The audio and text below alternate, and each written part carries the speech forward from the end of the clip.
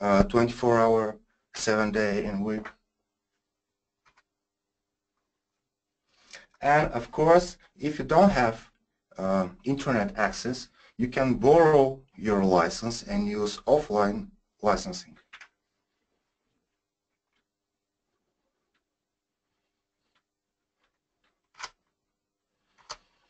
Okay, let's start with 3ds Max. You know, 3ds Max is very powerful platform. A lot of people use 3ds Max and V-Ray because V-Ray gives them speed based on CPU or GPU, accurate physically based GI, accurate lighting, physical materials. And if you want to complete your workflow, you can use Phoenix FD in 3ds Max for simulation of fire, smoke, candle, paint, explosions, ocean, for everything. Before I start with the last service pack, I want to do a quick overview of major steps in version 3. And all this starts with variance-based sampling. And this is a major change because we removed the local subdivisions, and that's made the control very easy. It's linear control. We have even noise in our image. We have predictable render times now, and it's very good for compositing.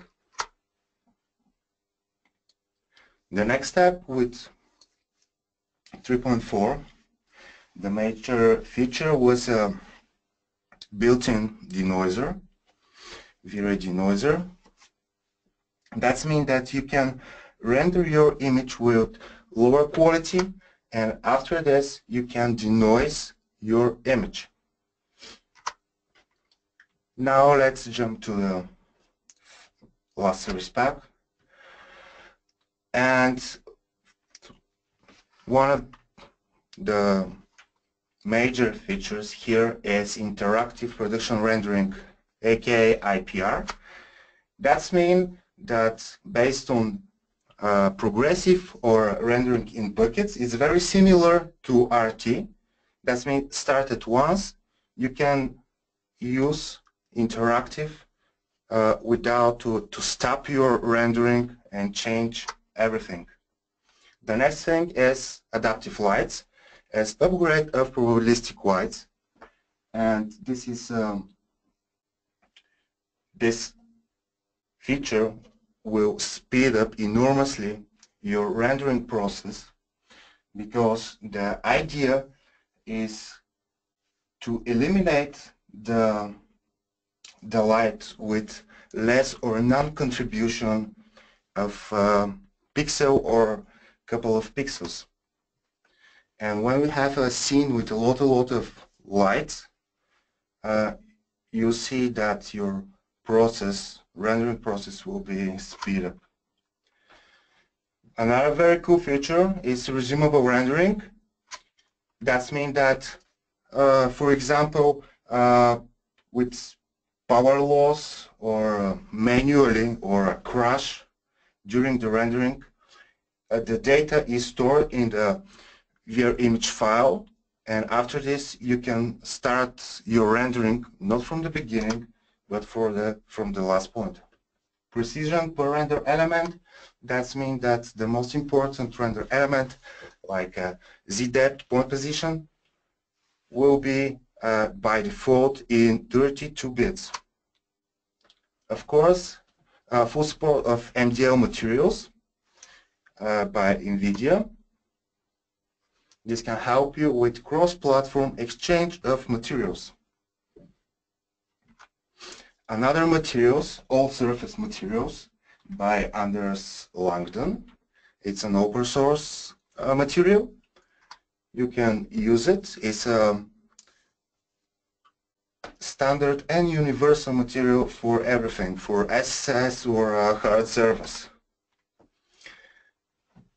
And another thing is live VR rendering. That means that you can connect your HTC Vive or Oculus to your computer and using V-Ray to render and observe everything in your environment, 360 degrees of course. A lot of GPU improvements with less GPU memory usage, new support for aerial perspective effects, and with this we have support for atmosphere render element for compositing, V-Ray stochastic flake materials with support for blend material and additive mulching blend material, shadow catcher for matte surfaces, V-Ray HDR ground projection, and a lot of new stuff. Another cool thing in 3D in the next version is additional control in the VFB using RT. That means that when you run your RT, you know that with right click you have some control for zoom or pause. Now we can select in the VFB different objects, not only different objects but materials. And you can set your focus point if you use depth of field effect.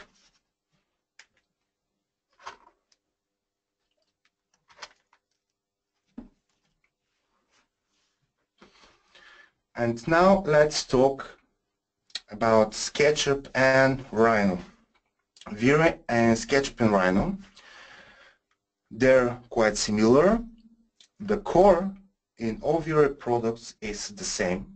It's based on App SDK, V-Ray App SDK. And if there's any difference for functionality, this is only because restriction from the platform that V-Ray is built for.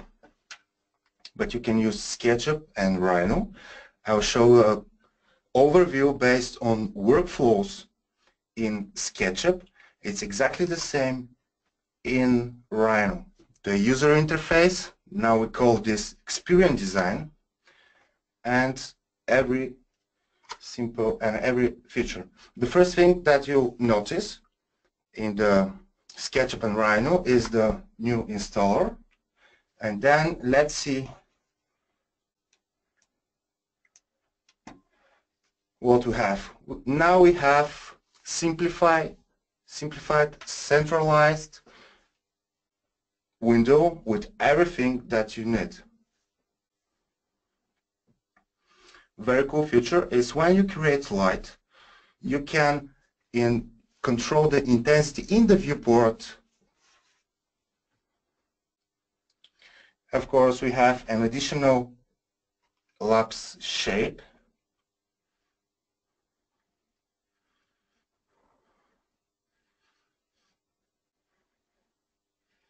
Full support of GPU if you have a decent GPU, of course. Very easy to control with quick settings based only on sliders for quality, exposure.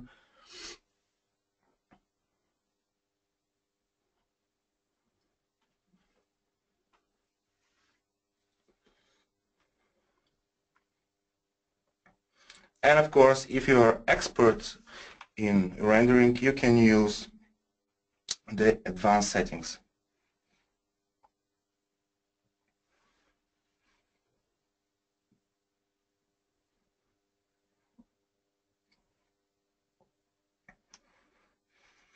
Color correction on different level based on exposure, contrast level, curves, and white balance. Of course, lens effects, there are post-production effect.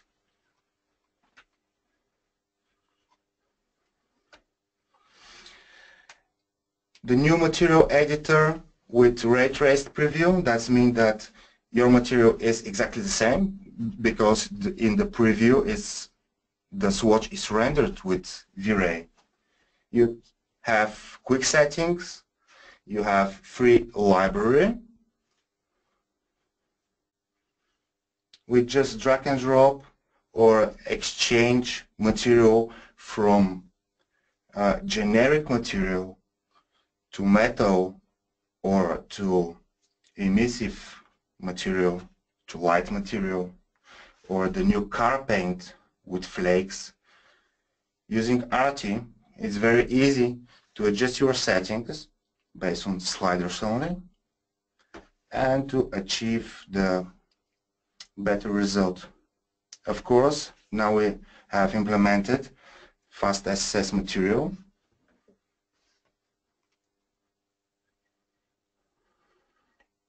A lot of improvements in the speed rendering with proxy, in the core, in the background with embry or with bucket splitting after the rendering. Not only with buckets, you can use and progressive renderer. The new variance-based sampler will give you better result in less time. Of course, now we have supports for the native section in SketchUp, but now you can use V-Ray Clipper based on custom objects, plane or box or whatever objects you set, with very cool features. That means that when you cut your objects, it's cut only in render time. You don't cut the geometry itself. Another dynamic geometry, V-Ray Fur.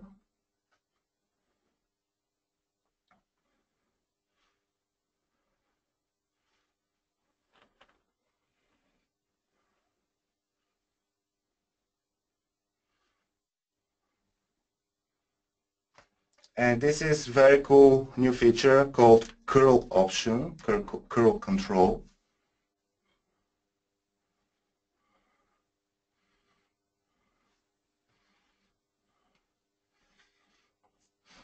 And of course, the V-Ray Fur is rendered it's present only in render times.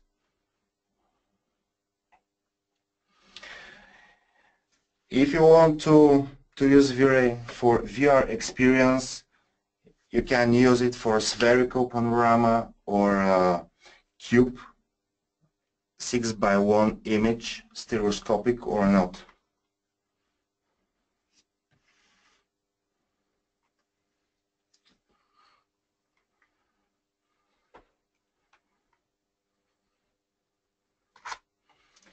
And in addition of everything, we have new sky model that will bring you more natural look of light from the sun and the sky, with ground albedo color and blend angle from the ground albedo and the sky. You can set even the horizon high. You can control this now. Aerial perspective effect. It's very similar to environment fog, but very cheap for rendering. You can simulate with this effect haze or dust in the air. Now we have new type of lights called mesh light. That means that every geometry you have in your scene, you can convert this geometry to emissive to a light. It's become a light. We have updated two-sided material with this option multiply by front. This will multiply the front and the back color for more natural and photorealistic result. New BRDF called GGX or GTR for metals. And something called rounded corners. This is an option. It's in a new map called edges. That means that if you want to have a detail in the edges, if, you know, in the real world there's no hard edges. And you can use this if you don't want to have hard edges. The first method is to model this, but it's insane. Now you can smooth your corners only in render times. They're ray traced smoothed corners without modeling, only with one simple map. And you can see the difference. And of course, the denoiser, it's a built-in internal denoiser based on different render elements. There are specific render elements for normals, noise, world position, normal positions. It's a render channel. It's very easy to use this, and this will give you the ability to render your image in lower quality and then to denoise your image after this using hardware accelerator. You can denoise your image with the CPU or with the GPU. It's very easy to use this because the denoiser is built with presets. And of course you can denoise the beauty paths, the RGB image, and every individual render channel. That means in compositing, you can compose your image and the composed denoiser image will be exactly the same as the denoised RGB path.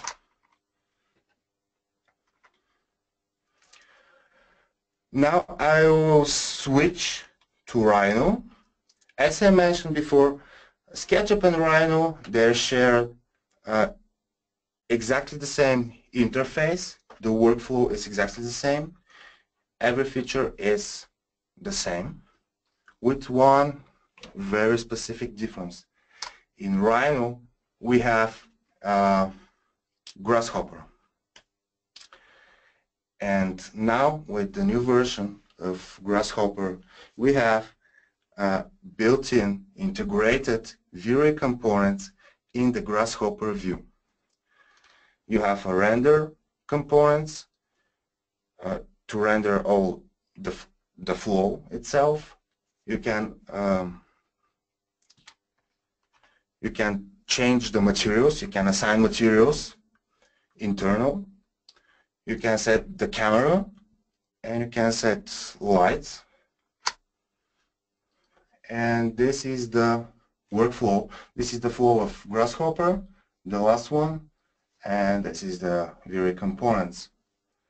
The first thing is that you can render only Grasshopper flow without any surface from Rhino. You can set your camera inside. You can change your materials with refractions or glossiness. You can change the lighting. And now if you want to render not only the Grasshopper flow but everything in your scene, you can use this node and assign different material that's present in your scene.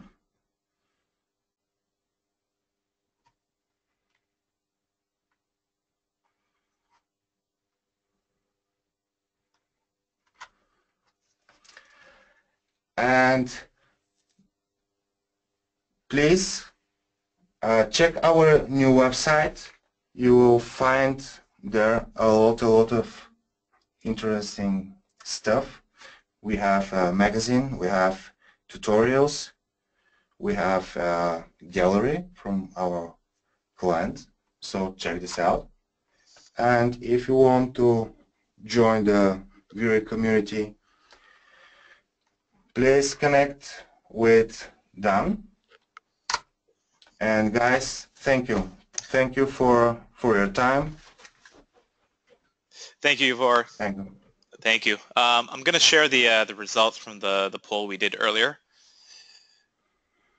And so I guess we can see that we have pretty much a balanced group of 3ds, Revit, and SketchUp users here in the GTA. And and a few others through Canada. Yuvar, or Monica, from your experience, do you find this is pretty much the breakdown in your licensing on your end? Mm-hmm. Is this similar to what you guys see?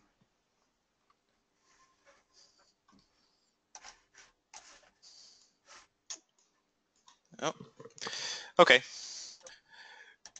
I'm just going to close that.